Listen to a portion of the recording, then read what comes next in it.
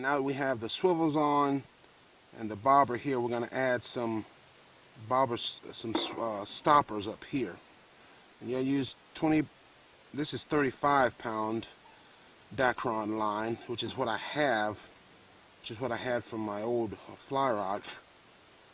And what you want to do is, you know, a lot of people have these things where they have a straw and tie them on a straw and all that. That's just junk, man. You don't have to go through all that. I'm going to show you a simple way to do this right directly onto the line. You know, this, you know, study your fishing knots. That's a great reason to take up fly fishing, because you learn how to tie knots. You're going to start with it's basically an overhand knot that you loop through about 5 times. And you just make sure it's on the rope. 1, 2, 3, 4, 5. Okay. And you're just going to pull that sucker tight, and there's 1. Now, again,